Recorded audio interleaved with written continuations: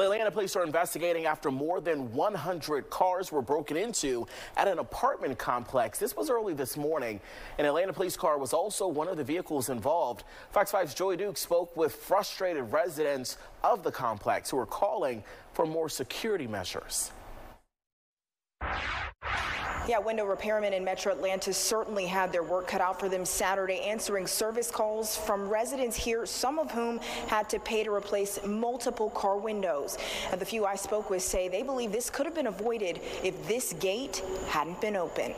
This is what happens when you don't fix things. A rude awakening Saturday morning for dozens of residents who live at Mariposa Lofts in Atlanta's Inman Park neighborhood, where police say thieves broke into more than 100 cars just before 7 a.m. I woke up this morning, came down to walk my dogs, and saw, first I saw the police car that was completely busted out. APD officials confirmed at least 2 firearms were among dozens of items taken from residents' cars. Jason Polak was one of those who discovered his window had been busted out, but said thieves didn't take anything. My driver's side window was broken into, glass everywhere.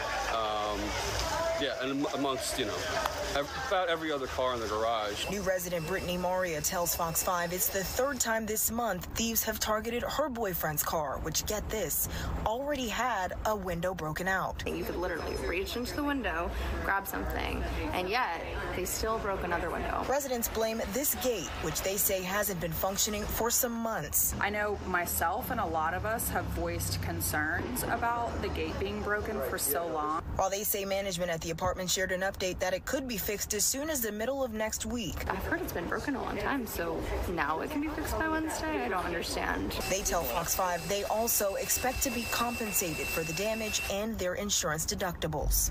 Yeah, it's just kind of inexcusable. Meanwhile, Atlanta police are reminding residents not to leave any valuables inside of a car and to always lock the doors.